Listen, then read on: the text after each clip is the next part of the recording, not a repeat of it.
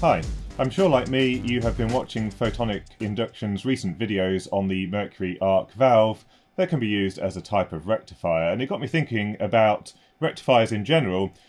Since about 1970 those mercury arc rectifiers have no longer been used and they've been replaced by semiconductor devices. However, we've not really seen any change in technology since that point, so I thought we'd have a discussion about full bridge rectifier, and also would have a look at if there are any improvements that we can have over the standard rectifiers that we've got pictured on the bench here.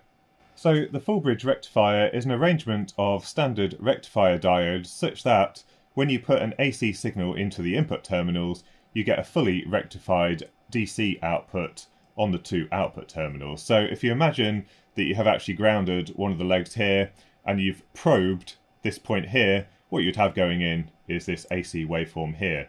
What you'd see at the output is basically the same signal here, but on the negative half of the waveform you'll see it on the positive side here. So basically it keeps the output always positive going. That point where it would normally go negative, the diodes work in the opposite direction and it allows us to fully rectify the output. However, there are some problems with this particular design. Not many, but there are some non-ideal properties of the diodes, such as the fact that they have a forward voltage drop, and this can be on rectifier diodes anywhere from 0.6 volts up to a volt, depending on how much current you're putting through. It can probably be far worse than that with very specific devices, but typically you're going to expect some voltage to be dropped in this diode, and that can result in heat dissipation and therefore may lead to quite a significant loss in efficiency in your design. So to support some of the testing we're going to do today, I've had some new PCBs made at PCBWay. For some reason they've sent it in an old box, but what we've got in here are some new PCBs and also a stencil to solder some very fine parts that we're going to try out today on this PCB. And a quick reminder about PCBWay's capabilities. They do have a wide range of facilities available, starting from manufacturing your standard FR4 boards through to aluminium backed, copper backed, even flexi rigid PCBs starting from $111, and they also do assembly services where either they can order the parts for you or you can provide them and they'll assemble them onto the top and bottom of your PCB. And so here is our PCB. This time I went for the matte green finish because I hadn't seen it in person, but it is actually really quite a nice finish. I know with the matte black surface I always found that it was quite difficult to keep it completely clean. It showed up marks really easily. But this matte green doesn't seem to suffer from the same problem. If I rub my fingers on it, you can't see any residue or anything like that from where you've touched it. So that does look to be a really nice PCB. We've got quite a wide range of geometries on the PCB, from these 10mm SMD capacitors down to this very fine pitched component here. Absolutely no problem with the registration of the solder mask and the etching of the PCB here. So that all looks really good. So looking at the schematic here in Altium Designer, what we've got is a standard full bridge rectifier circuit first of all. So this is 4 rectifier diodes, as you can see here.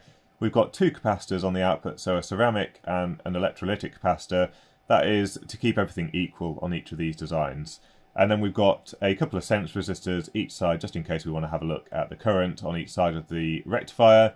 And we've got a terminal for our AC coming in and our rectified AC coming out, or DC at this point.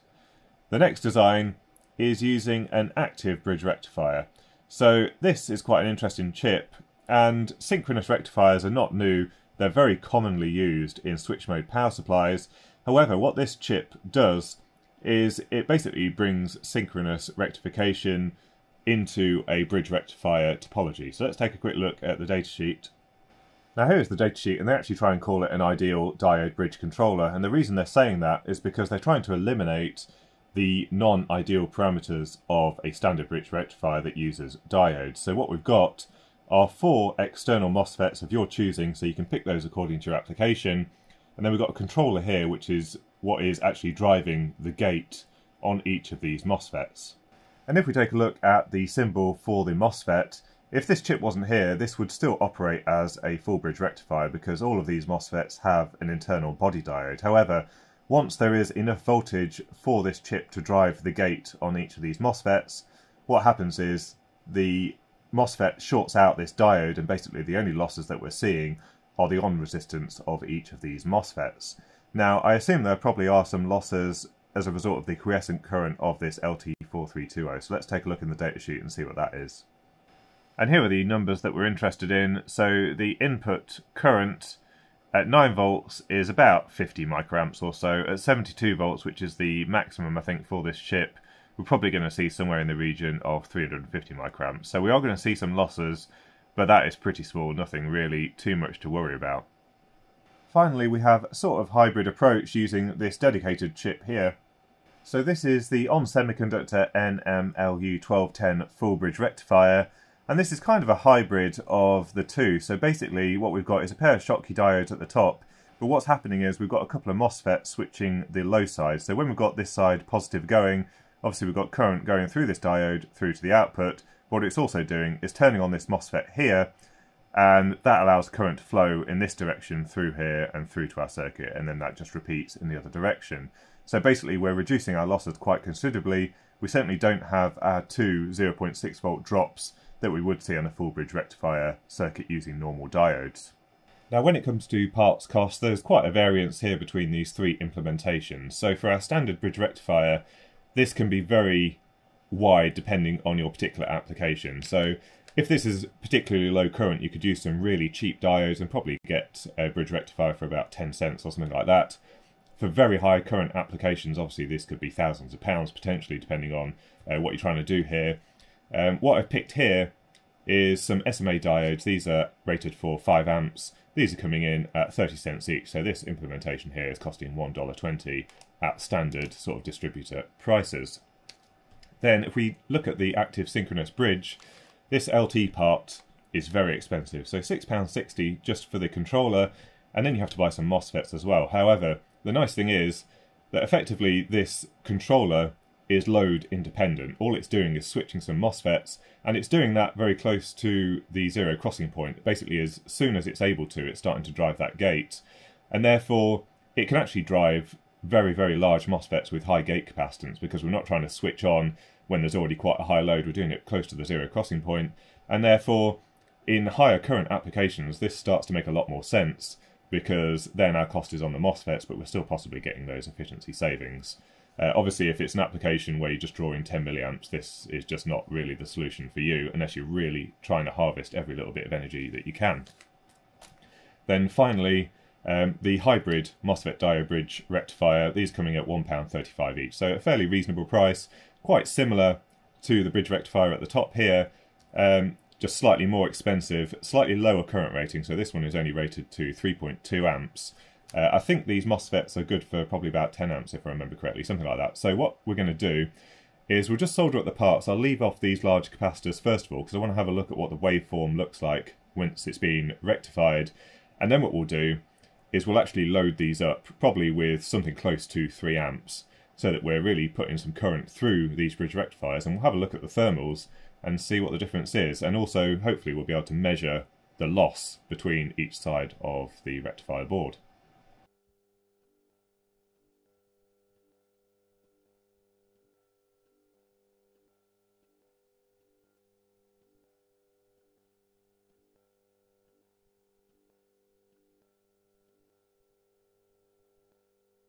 So that's all soldered up. I've got a 12 ohm load here which we'll use to load down each of the channels.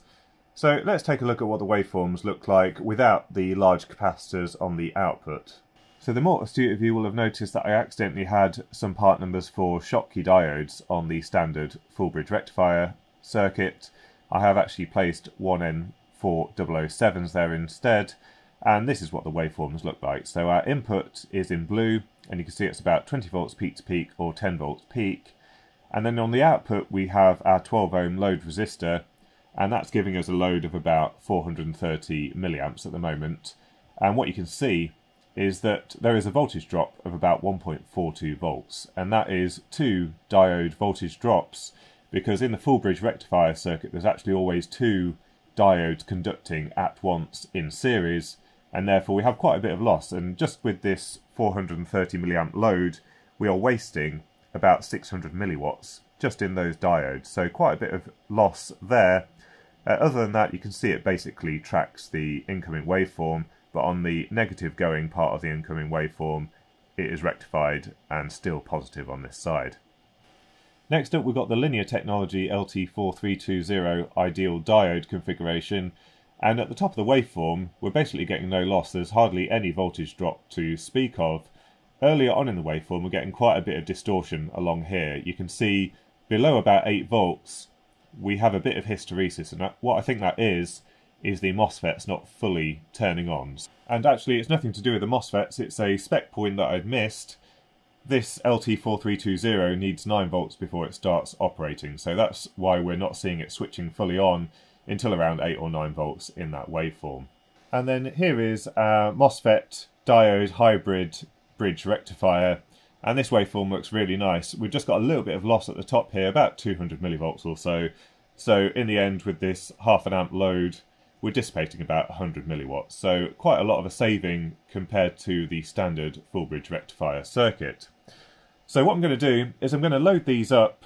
Given that these 1N4007s have a maximum of a 1 amp rating, that's what I'm going to test all of these at, and we're going to try and get some thermal images to try and see what the heating in each of these areas look like, and we'll also just do a few calculations and we can look at what the losses actually look like. So I ran each of the bridge rectifiers with the 12 ohm resistor and adjusted the input voltage so that we had a 1 amp RMS input current. This is about the maximum that we can drive these 1N4007 diodes at, and it gave us an efficiency of 87%. So that's 87% before any other kind of conversion that you might have in your typical application. So we're losing 13% of our power in these diodes, and as a result these diodes were peaking at over 100 degrees C, so you're getting really quite toasty, but that is the maximum current that we can drive through these diodes. The hybrid MOSFET diode bridge rectifier was running still quite warm, 74 degrees C, but we were only losing 6% of our energy in the actual chip itself. And because it's quite a small chip, obviously the heating is a lot more dense, so this will get quite warm. But yeah, it was about 94% efficiency. And then finally, our active synchronous bridge, or the ideal diode, giving us about 96% efficiency. Now, because this is spread over 4 MOSFETs, quite chunky SOIC package MOSFETs, we weren't seeing temperatures very high. It was in fact only 34 degrees C. So really very low heating in these devices. We're losing about 4% of the power in those switching devices. Now obviously you may be able to improve your efficiency of your standard bridge rectifier by careful choice of the diodes, but it is very application specific and you're not going to be able to use the most efficient solution necessarily for your application. For example, if you were trying to design a bridge rectifier for the input to your switch mode power supply running from the mains, you're not going to be able to use Schottky diodes because they're just not available with the reverse breakdown voltage that you might be after. And you're going to have to make those kind of trade-offs when you're picking your solution. However, I thought it was quite interesting in this video just to cover some of the other techniques that are possible for providing your AC to DC conversion. So anyway, I hope you enjoyed the video. A big thank you to PCBWay for this very high quality PCB, and I do really like the matte green finish. So if you are thinking about getting a low cost PCB made, don't forget to click on PCBWay's link in the description down below. Big thank you to my Patreon supporters, and until next time, thanks for watching.